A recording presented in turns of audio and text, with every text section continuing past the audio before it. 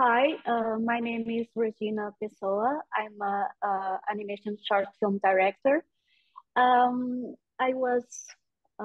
had the film in the shortlist, Oscar shortlist for the first time in 2007 with tragic story with happy ending.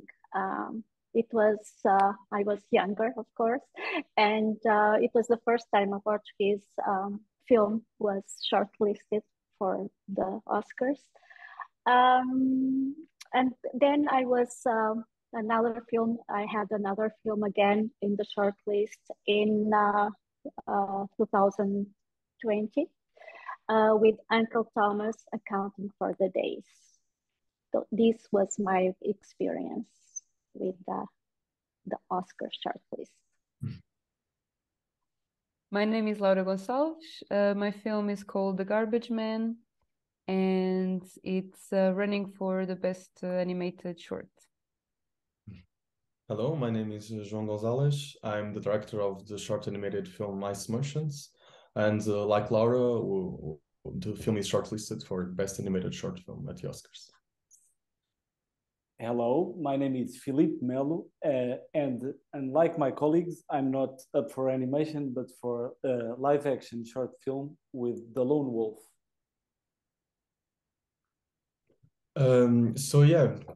Regarding my film, what compelled me to tell my story. In my films, I'm interested in creating realities and scenarios that normally are always based on the images that come from my subconscious. Normally images from when I'm about to fall asleep or when I'm daydreaming. And what I like to do is to pick those images that turn them in scenarios and use them as metaphors to talk about topics that are dear to me and touch me. This is, in a way, a therapeutical way for me to understand a bit more about myself, because although, in a way, it's inspired by something personal, I'm never fully exposing myself, and there's like an obvious barrier between both realities. It's like using a pseudonym. And but at the end, it's very important for me to understand a bit more about myself. And for example, I did a film before. It was called Nestor, and it was about OCD, which is something that I relate to. And I discovered that after making the film, that actually helped me with OCD. So yeah, I wanted to make a film about loss and use reality based on my subconscious to create a metaphor about it. Well, in my case, I relate to a lot of the things you said, but I just love the writing. I love writing. And so I wanted to write something that I could shoot with one actor in one location, in one shot. In case I wouldn't get any money, I could do it with an iPhone if I had to. So that was the thing I knew I wanted to do, to write something that I could actually make. And then I found inspiration in late night local Portuguese radio, which is something that I love, because just like João, I play music, so I do get to travel a lot by car. So I used to listen to these late night radio shows, and in Portugal they're very funny and very human, and there's a sort of a family feel to it. So basically, that's how I got a lot of the inspiration and a lot of the dialogue. As for the theme of the short, it's a very dark theme, and I wanted to raise some questions. So that was some tough investigation that I had to do to write the script. But I really felt like raising some questions about, like the way people get away with things, or the way the general public supports some people or judges some people. So I wanted to raise some questions about human integrity, about human behavior, and I always wrote characters that wanted to find redemption. So in one case, I wanted to write a character that had no redemption. So this was all the process. So these three aspects: first, technical, of doing a one shot; second, a letter of love to the Portuguese local radio; and third one, a subject matter that might be a little bit more tough, but I wanted to sort of approach and raise some questions. Awesome. So I'll define my film in 3 words: intimate, family, and portrait. Intimate because it's a personal story. Family because my family is telling the stories through memories. Portrait because it is the story of in the memories about my uncle's life story and journey, which is also a representation of a lot of other Portuguese, thousands of Portuguese people that went through the same moments in history in Portugal. And it's also about celebration of the memories of this person, besides being having died 17 years ago. We still talk about him, and one of the reasons why I also wanted to make this film, it's not in these 3 words, but it's part of the reason why I wanted to make the film, was that celebration of moments of family together, and celebrating people that are not here anymore. Listening you guys talking about your ideas and the process, how the story of your films came out. As I'm the older director here, well, I have a little more experience, maybe. And the most important lesson that I got from my experience through all these years, I learned it with my first film. And this is for me, myself, it's my own lesson that I taught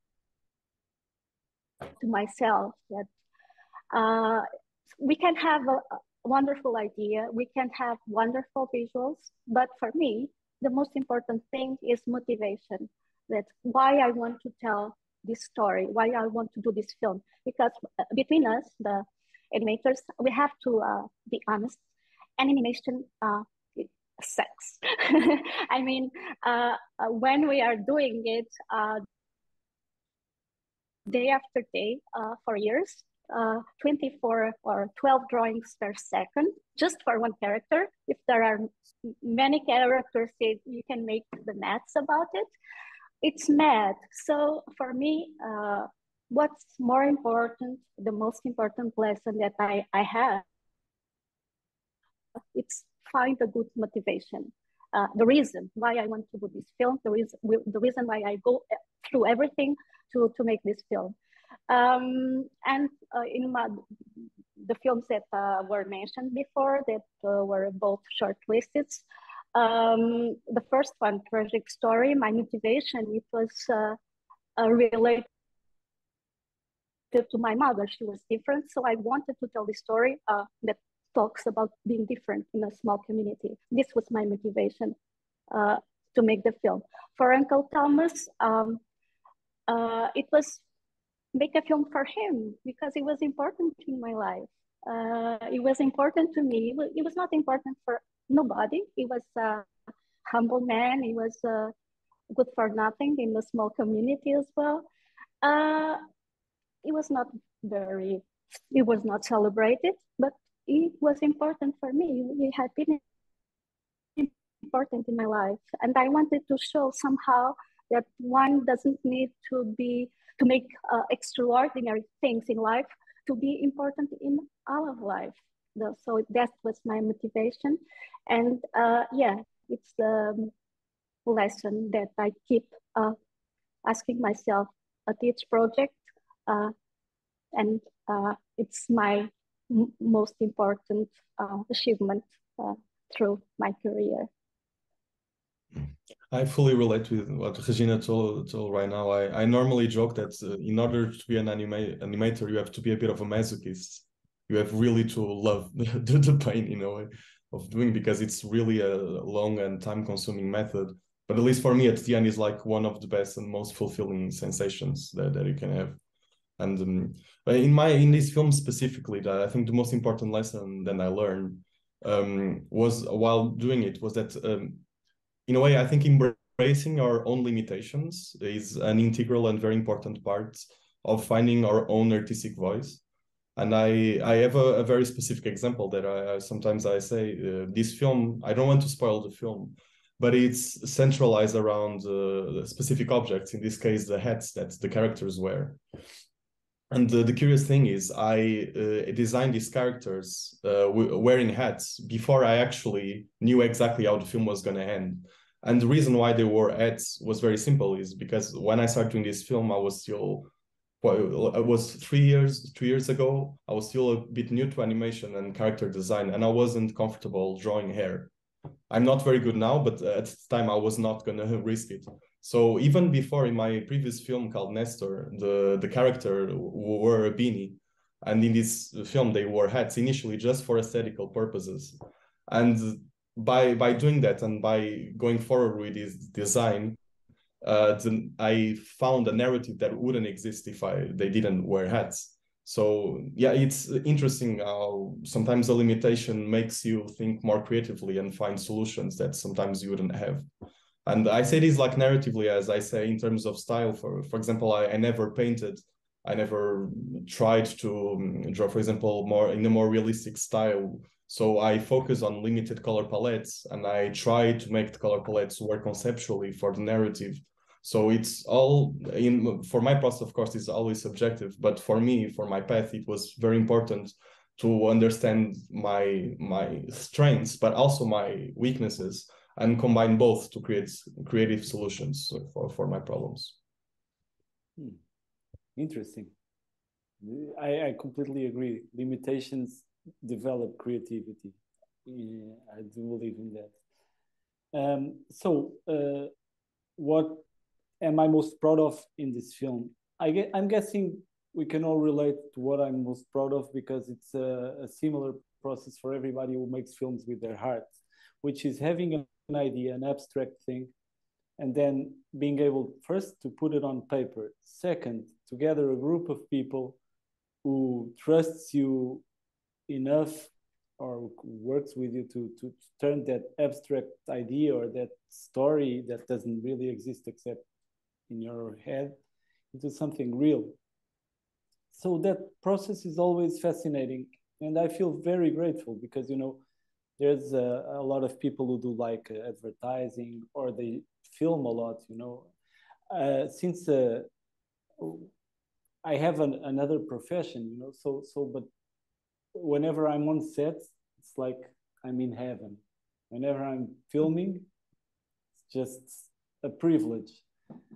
So that's what I'm most proud of, that we actually did it. And a one shot is always very tough, because it's a 23-minute shot. So we're holding hands to see if we can finish one take, so that experience of being together with the crew and actually feeling the tension, it was really nice. And I must say also that I'm really proud to be a part of this small group that actually is representing Portugal at the Oscars, because like ever since I was a little kid, I watch the Oscars all the time, and it's always like that thing that exists and that you dream of, but it doesn't feel real, right?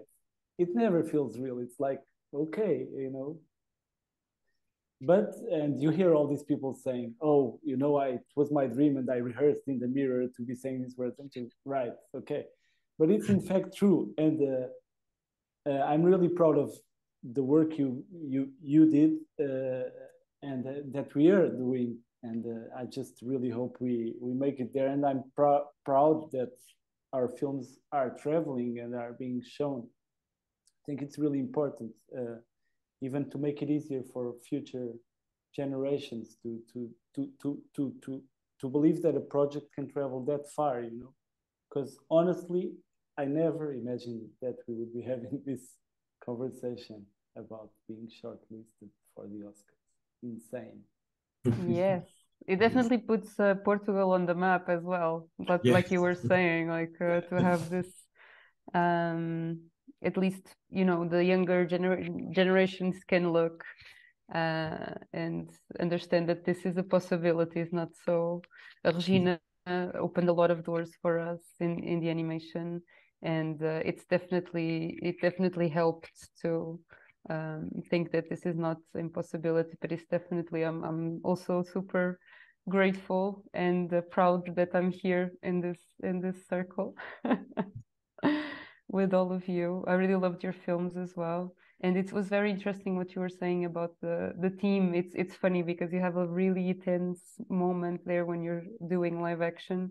It's more about the intensity of the moment, and you have to finish everything in that small amount of time. In animation, we spread it. This teamwork it's so important. It's the same as in fiction. It just gets spread in time, and it's one of our most difficulties as filmmakers and in the making animation films is the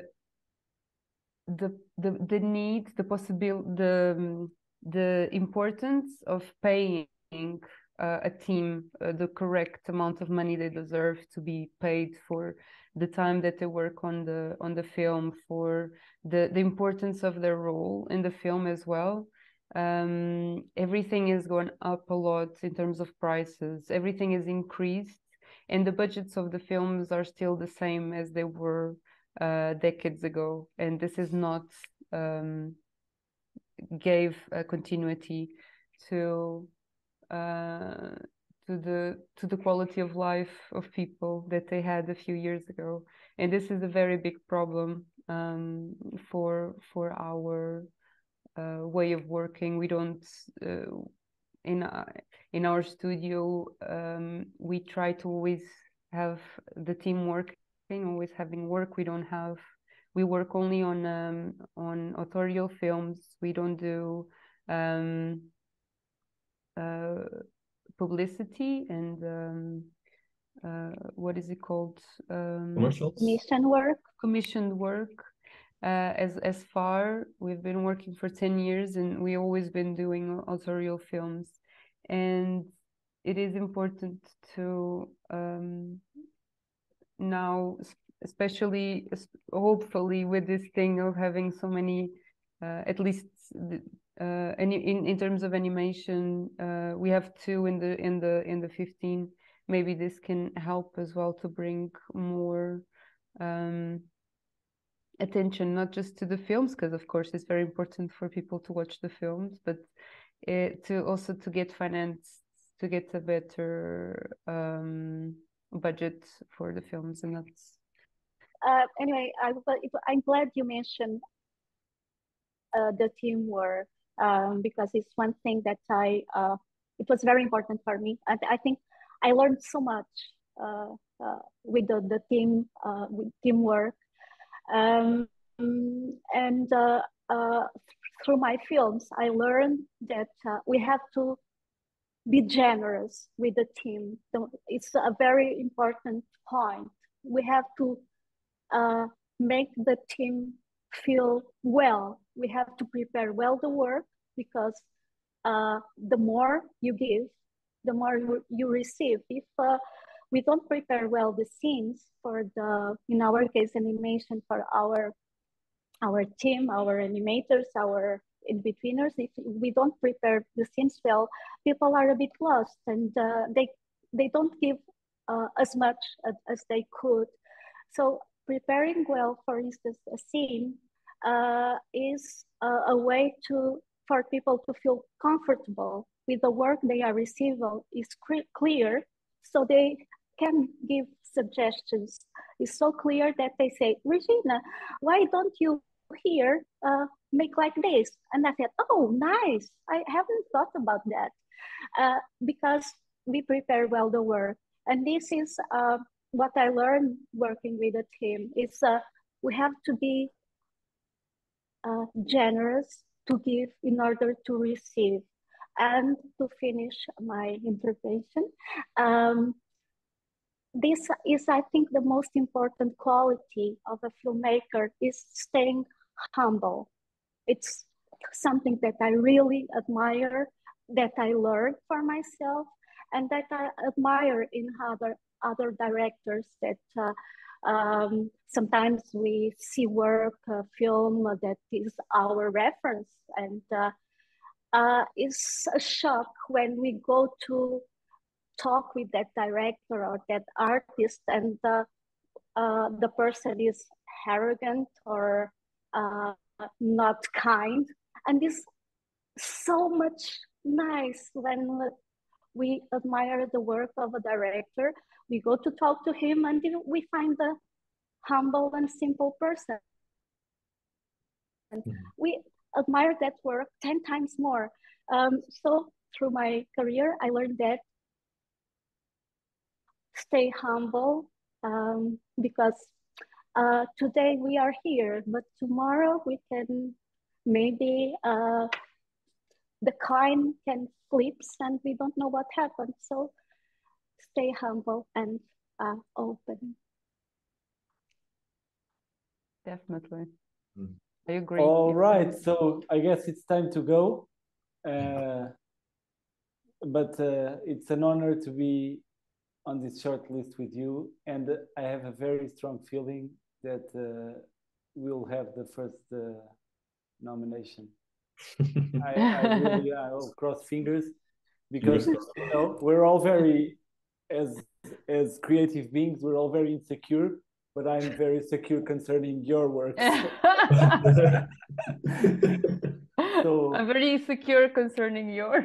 Exactly. Each of us like is scared for the other two, and that will make it work. well, let's hope we all meet over there and yeah, have a toast of champagne. Yeah, or just in Lisbon. That's okay. Yeah, just in Or just in Lisbon.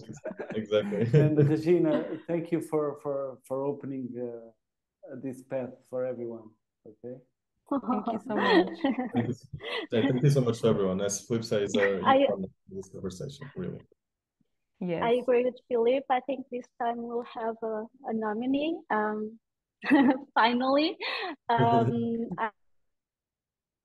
I must talk a bit also about my experience being nominated twice and not being shortlisted twice and not being nominated.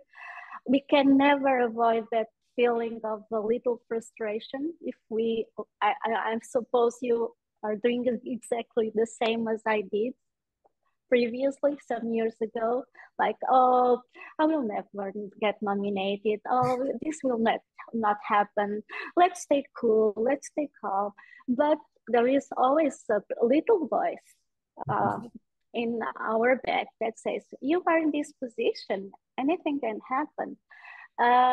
So it's true that if being in this position in the Oscar shortlist and not being nominated is, I'm being honest, I tell you the truth, there is always a little frustration, even if it's not the end of the world.